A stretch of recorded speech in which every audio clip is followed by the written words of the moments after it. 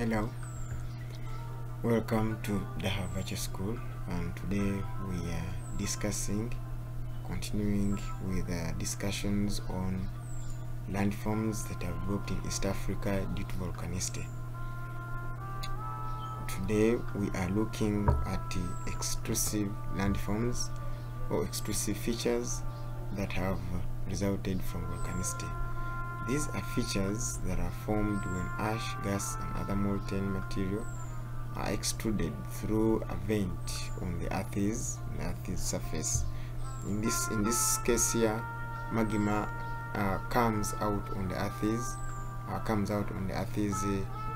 surface to form landforms such as composite volcanoes or stratovolcanoes, cumulodomes, plug dome, what we call a plug volcano, ash and cinder cones, volcanic plugs, or what we call a volcanic neck, shield volcanoes or basalt domes, explosive craters, calderas, lava plateaus, hot springs, geysers, fumaroles, among others. So we are going to look at one by one and we'll see how exactly these features are formed. The first one here is a composite, or what we call a stratovolcano. This is a volcanic mountain which has more than one cone, that's to say has parasitic cones. It's a type of volcano made up of alternating layers of ash and lava ejected through a central pipe referred to as a vent, over a long period of time. The composite volcano is formed as a result of eruption in cycles of ash series. When pressure builds up in the Earth's crust, as we talked about this yesterday, molten rock is ejected to the Earth's surface through a vent. If you look at this scenario here, for example, in this photo we are seeing lava coming out of the Earth's surface through a vent. Through this point here, it is coming out and forming small mountains on top of the Earth's surface. The eruption begins with great violence, forming a layer of ash, and lava pours out, forming a layer of lava over the ash layer. When the eruption occurs, the magma reaches the Earth's surface. The pressure underground decreases, but with time it will build up again, and another cycle of lava and ash will be deposited on that which was previously ejected. This process continues until a piece of landform is formed, or a composite volcano. If you look at this diagram, we are saying this volcanic mountain erupts in phases. As you see, the first eruption occurred and formed this downer layer here, of ash and magma, and after some time eruption will happen again. Now sometimes when these eruptions happen the second time, it may find the vent is blocked, and when that happens, it creates what we call parasitic cones, such as this one here. Parasitic cones. Magma gets another way of coming out from the underground, but on the sides of the volcanic mountain, cut through the volcanic mountain, forming what we are calling side vents, through which it accumulates at the border and forms another feature which we are calling a parasitic cone. And when that happens, that feature that is formed is called a composite volcano. A composite volcano with parasitic cones, and layers of ash. That is a composite volcano. We have examples in East Africa of composite volcanoes like Mountain Kilimanjaro, Mountain Kenya, Mountain Meru, Longonot, Elgon, Oldonyo Lengai, Suswa, Mahavura. That's on the border between Uganda and Kenya. So these are composite volcanoes. We see in this photo here that we are seeing the mountain, the magma is erupting from sides these are what we are calling the parasitic cones. Even this one here, instead of taking the main vent, it took and erupted on the side of the mountain, forming what we call parasitic cones. Then we have what we call a cumulodome. From the word cumulodome, it results from accumulation of lava at the vent of the volcanic mountain. This viscous lava does not flow very far. Instead, it piles around the vent, where it hardens quickly, causing later intrusion to force initial layers outward. I think we're seeing this one in cumulodome. This here, if you look at this kind of blackish layer, was the first eruption. The second eruption is happening, and lava, this new layer, is pushing out the former layer and forming a new accumulated layer at the vent. Accumulation of lava at the vent in volcanic mountain. It looks like this, and most times, because it is simply accumulation of lava at the vent, we normally, these mountains, kind of volcanic mountains, normally don't have visible craters. For example, we have Ntumbi in Tanzania. We have then what we call a plug dome. Thick magma may be forced out of the earth as a rigid cylindrical plug pushed out by an explosive eruption. This kind of eruption happens where very thick magma is pushed out, almost cylindrical as it is pushed out by force. Now, at pushing it out by force, it simply comes out and then bulges. Okay, bulges, and normally this one's it's like the lava in a vent pushed out, and then it bulges on top of the surface. This can happen, for example, if there was a former eruption that took place, and then after some years another eruption is taking place and finds a hard overlying already solidified lava in the neck. Then the new eruption pushes the older rock which had solidified before out onto the earth's surface and comes out as the cylindrical plug. And when that happens, it forms what we are calling a plug volcano. If you observe this photograph and look at the layers that are formed on this rock, it looks as if this feature was pushed out vertically. It was pushed out vertically, and I think you said this one must have been, for example, the dike solidified under the ground, but with the second eruption happening, this lava, new layer of lava, pushed the former layer onto the earth's surface. An example of this one is the one we see at Hell's Gate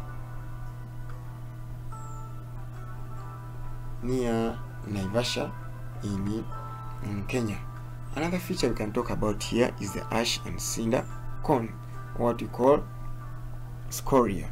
These cones are formed when acidic lava with a lot of gas erupts at the surface of the earth explosively and violently. Materials are blown to great height, where they break into small sizes, with ash particles being much smaller. This is a violent eruption, and when it happens so violently, the lava is pushed out also violently. When this happens, you find ash is poured out at the same time. Lava is poured out, but under very great pressure. And so when this happens, materials fall back to the ground around the vent to build ash, and to build the ash under the cones. These cones are usually small and less than 3,000 meters in height above sea level, and they usually occur in groups. If you observe our photo here, an eruption has happened, but we are seeing both ash being thrown out and magma in form of what we are calling pyroclasts. And when this happens, the pyroclasts or the particles fall back, and on top also ash falls back, forming a very steep sided mountain like that one. This photo can also come in photographic interpretation, and they can ask us to draw a landscape sketch of the photograph and on it mark and name 2 volcanic landforms. I think you can see this is an ash and cinder cone, but also we also have the crater on top. They can also ask us to draw to mark one drainage pattern. We have a river here. Then there is 2 vegetation types. We have trees and we have grass, in short grass in the same photograph. But this is an ash and cinder cone. It is very steep. They are normally very steep and have smooth and have very smooth slopes. And examples of them we have Nyamtom in northeastern Uganda, Abilagituk in northeastern Uganda, Teleki in Kenya, and Sarambwe in also in Kenya. That is an ash and cinder cone. Then we have what we call a volcanic plug. Is a central cone of solidified magma in a vent of a volcano, which is exposed by erosion of the surrounding cone. The outer layer of the cone, which are less resistant, are eroded, and the harder rock solidified magma in the vent remains standing out as a volcanic plug, or what we call a volcanic neck. So in this photograph we see volcanicity took place and a mountain erupted, a full mountain, like you see with the dotted line showing that this was the former coverage of the mountain, okay, of this cone here. So after eruption there was solidification of lava, of course, of this mountain solidified, and then so there was a solidification of magma or lava in the vent. All this feature was pushed out on the earth's surface. Even the solidified magma here in the vent was thrown out on the earth's surface. Okay, now here we are seeing that after some time erosion occurred, and there was washing away of the top layers and the top layers. So the vent was found as harder and more resistant compared to the other surrounding rocks. So the surrounding rocks were eroded away, and then the vent, the lava which had solidified in the vent was left standing out. When that happens, it forms what we are calling a volcanic plug, or what we call a volcanic neck. Examples: we have Tororo, we have Mawanzi plug in Tanzania, we have Luludiani, Tindret, and Timboro in the Kano Plains of Kenya. Then have what we call a basalt dome or a shield volcano, fairly flat topped highland which is formed by lava that is more fluid, that is basic, actually lava that is basic. This is formed by lava that is basic. It's formed by basic lava. The lava finds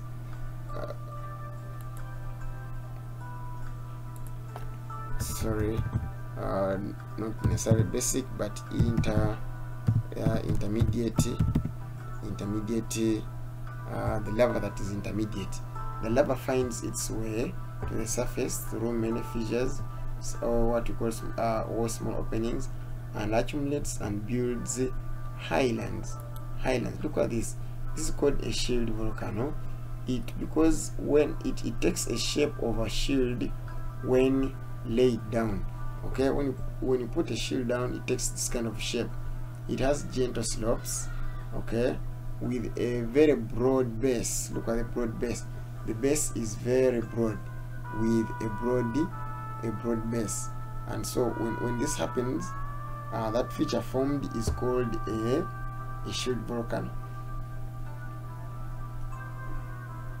Sometimes these shield volcanoes can be as tall as any mountains, so it's not that they're always short.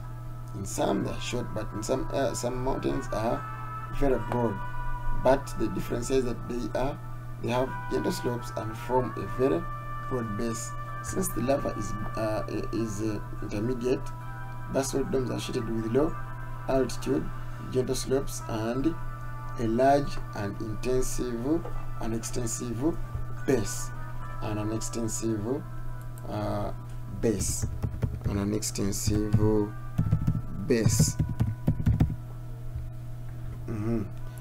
An example of basalt domes in East Africa, we have Masabiti in Kenya, Mountain Tukuyu in southern Tanzania.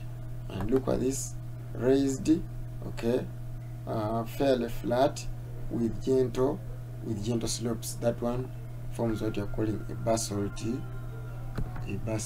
dome. Explosion craters.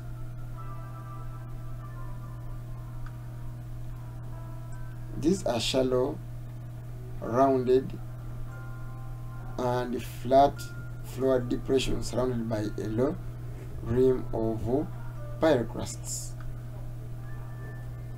They are formed on the surface through violent explosion of gaseous material due to high pressure, blowing out country rocks, leaving behind a large depression.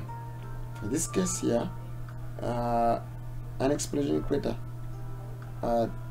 is found on the flat surface, not on top of a mountain, or on the flat surface, or at a low altitude flat surface, okay. And so when eruption happens, it leaves behind a funnel shaped depression, which is not wide, small in size, usually 500 meters in diameter, and less than around 50 meters deep. It is short but found on a flat surface, as you see in our photograph.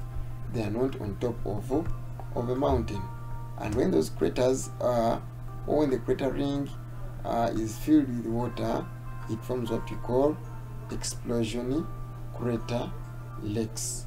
Explosion crater lakes. So most of the lakes that are found, the volcanic lakes that are formed on top of the surface, are explosion crater lakes. For example, Lake Katwe, Lake Rutoto, Lake Nyungu, Lake Nyamununka, Lake Chegere, Lake Saka. These are found in Chegere, Saka, found in Fort Portal. Then we have what we call a crater.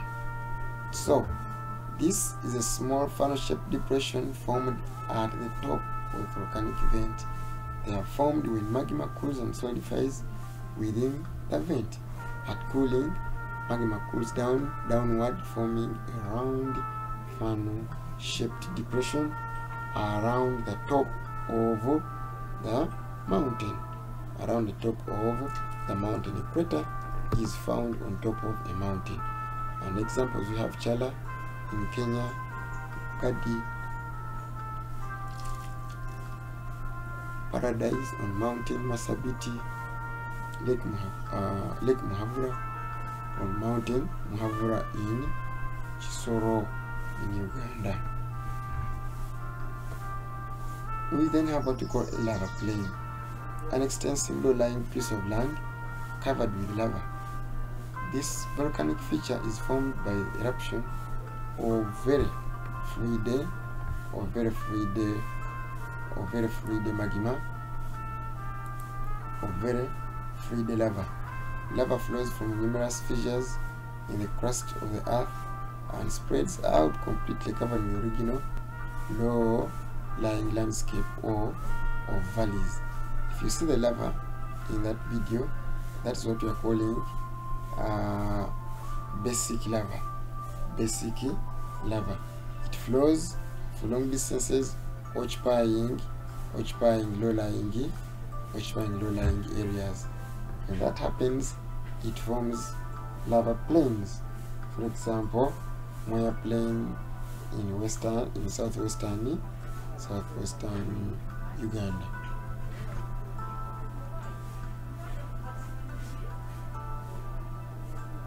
Lava plateau. A raised, flat-topped, extensive piece of land. This volcanic feature is formed by the eruption of very fluid or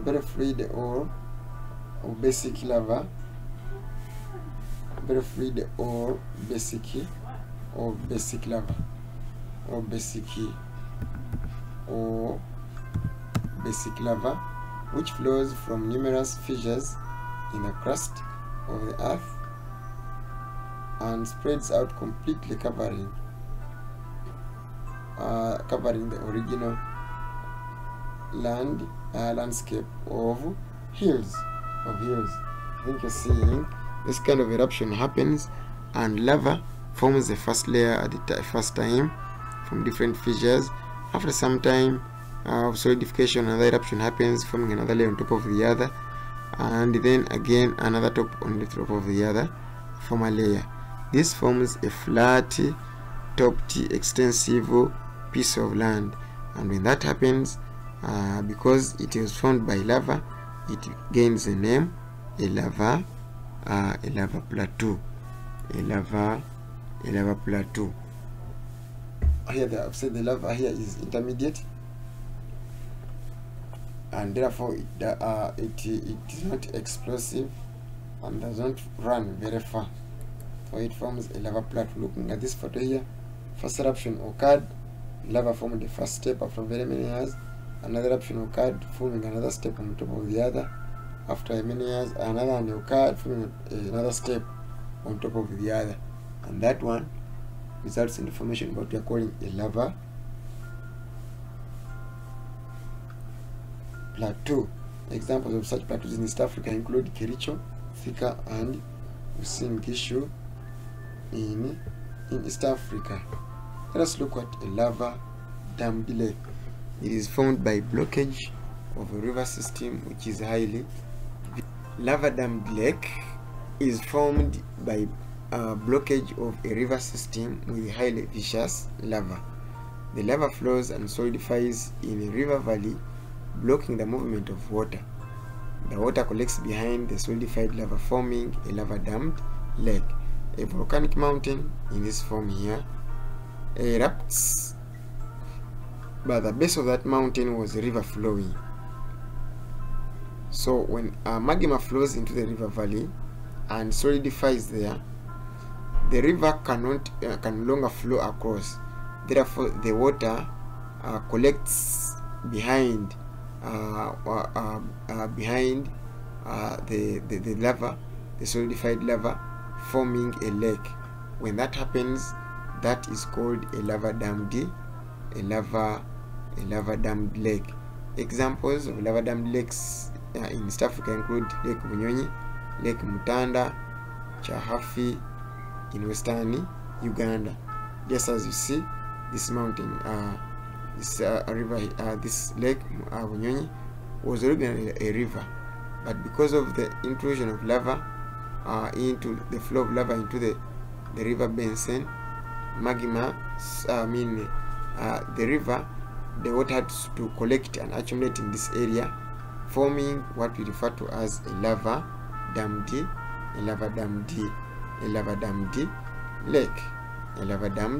lake. Our next feature is a caldera. And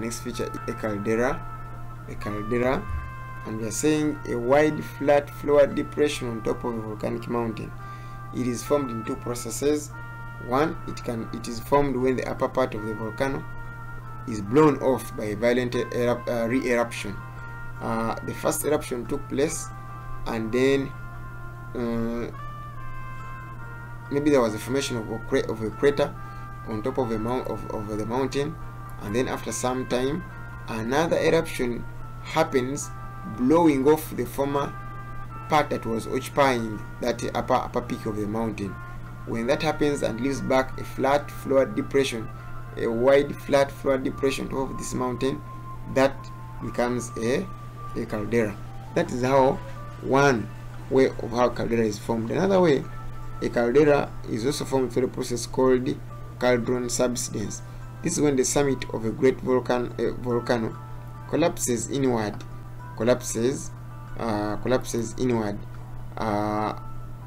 Because of the weight of this lava that was here, the volcano, I mean the top part of the mountain that is sitting in a position of the vent as magma is cooling down in the vent, this particular part collapses inwards, and when that happens, it forms what we are calling a caldera.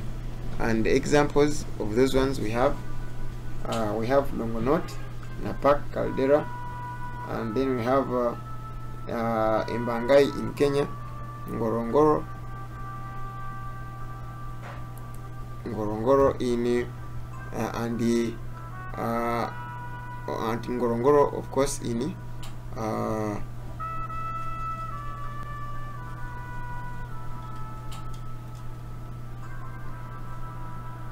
and Ngorongoro in Tanzania. And these ones here are formed in Ngorongoro, and Mbangai are formed as cauldron as a result of cauldron substance. A caldera can remain dry like this. You see here we have that depression of a mountain, wide flat depression of a mountain. It can remain dry when filled with water. This water is rainwater. As rain keeps on raining on this area, the water can accumulate in this caldera to form what we are calling a caldera lake. And examples of those caldera lakes, I think you know that we have Mountain Elgon caldera lake. The other feature we can talk about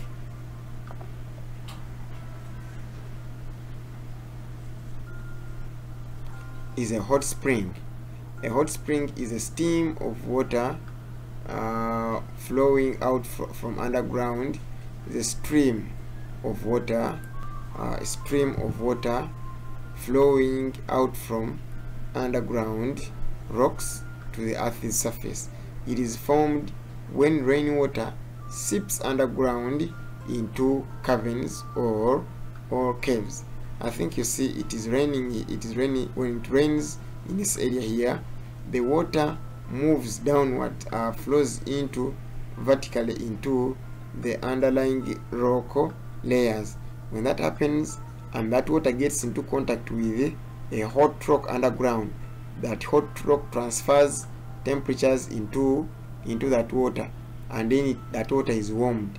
When it is warmed and flows back on Earth's surface, it forms a stream of warm water, and that one is called a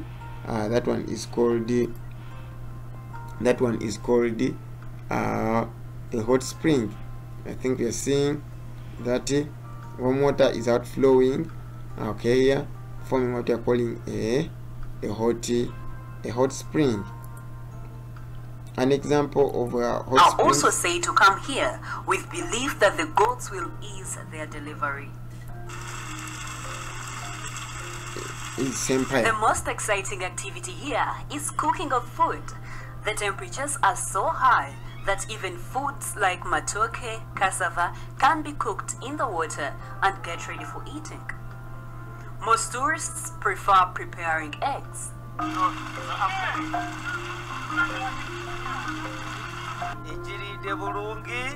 So next time zakoma wano na family fombe kasuri buli kimu kiri kiriya. That is an example of a hot spring in Uganda. That is Sempaya hot spring. It is found in Uganda.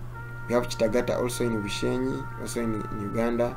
We have Sempaya in Bundibujo, also in Uganda. Chisizi in Lukunjiri, also in Uganda. Majiamoto in Tanzania. And other hot springs can be found around Lake Bogoria in Kenya. The other one we can talk about is a geyser. A geyser is also formed almost in the same process as a hot spring. Water seeps into the underground, into the underground rocks, and gets in contact with hot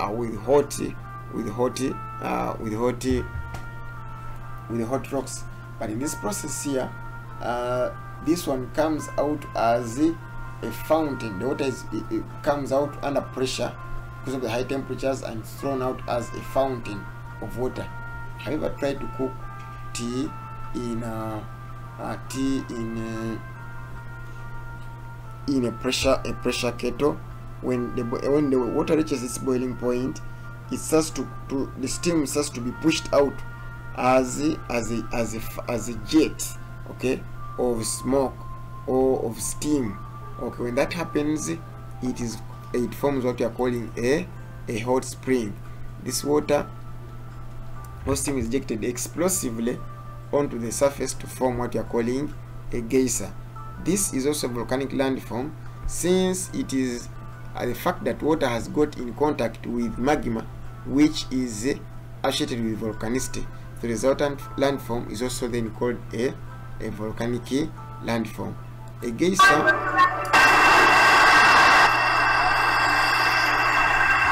will look like that.